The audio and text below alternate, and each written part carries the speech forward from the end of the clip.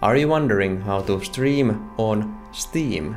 No worries. Aside from some initial setup, it's actually quite easy. In this video, I will show you how you can start streaming to Steam using a free tool called OBS or Open Broadcaster software. Okay, let's get started. First of all, in order to stream, you need a Steam account that is non-limited.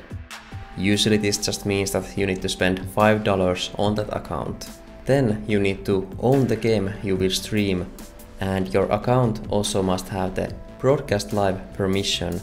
I'm not really fully sure what that is all about, as I haven't gotten any special permission and I was able to stream just fine. Alright, so let's move on to the setup. Navigate to a website called steamcommunity.com/broadcast/upload. On this page, scroll down to the upload settings. In here, you need to add the app ID of your game. And a quick side note, in case you're going to stream the demo of your game, you still need to enter the main game's app ID here. Then you can also adjust the broadcast delay, but it's okay to leave as it is. If you scroll down a bit, you might also make sure that the viewer permission is friends only. You will need to adjust this to public later on, but while you're still testing it out, it's good to have it set as friends only, just in case. Now at this point, go ahead and open up OBS.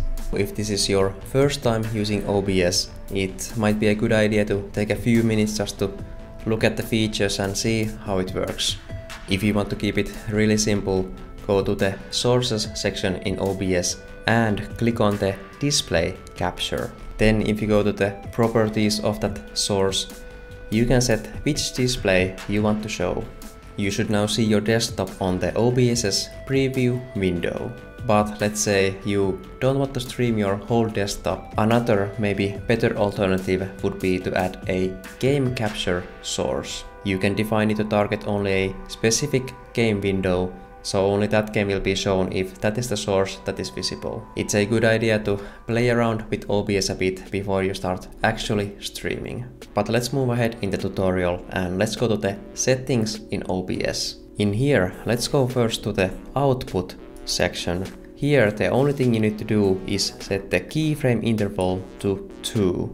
This is required to stream on Steam. The other settings you can leave as is. Then go to the stream section. In here you will need to enter the streaming server settings. Make sure that you have custom selected as the service. Then let's go back to the Steam broadcast webpage.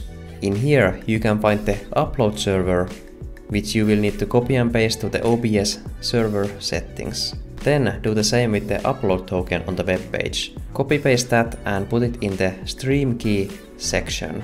And by the way, this token is unique to you and you shouldn't reveal it to anyone. Once that is done, hit apply and then close the settings. Now you actually have almost everything set up already. Let's see if everything is working so far. Make sure you don't have anything private visible on your OBS preview window, just in case. Then go ahead and click the Start Streaming button. Once you have done that, go to the Steam broadcast page and on there click the Your Broadcast URL. If you have done everything correctly, you should see your stream on this page. If you don't see it, make sure that you have filled all the details correctly. We are very close to the finish line, but there still are a few things we need to do. The first thing is to give yourself a permission to stream. There are two ways to do this. The first and most simple way is to go to your app admin page, then navigate to the Edit Store page and then to the Special Settings. Then in there's a section called Steam Broadcast. In here you will want to click the Add Me as a Broadcaster button, or maybe use the other buttons to add someone else to this list. Everyone who is on this list will be able to stream to your game's Steam page. So once that is done, you might also want to check the settings below it just in case if there's something you want to change, but otherwise hit save and then go publish the changes. This is the most straightforward way of giving yourself a permission to stream on your game's Steam page. But there is also another way of doing it. You can create a special Steam broadcast event, and in the settings of that event, you can do the same whitelisting as before. This can be useful if you want to limit the streaming to a specific slot. Once the permissions are okay, go back to the Steam's broadcast webpage. In there, you now need to set the viewer permission to public. Once you have done that, you're all set. Now every time you press start streaming on OBS, the stream should appear on your game's Steam page. So be careful with that button. And if you're planning on streaming to an event, it might be a good idea to test your setup a bit before the event. If it's going to be your first live streaming session, it very likely will be quite nerve-wracking. So it's good to make all the preparations beforehand. And by the way, if you're curious how my first live streaming session went, I actually have a recording of that on my channel. Oh god, there are over 2,000 of you there. Okay.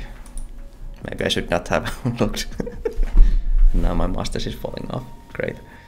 I was very nervous and not sure if anything would work, but luckily everything went smoothly and without any technical issues. So maybe that can give you some confidence that it won't be so bad. Okay, but hey, that's all there is to it. So thanks for watching, and if you found this helpful, I would really appreciate if you left a like and a comment also for the YouTube algorithm.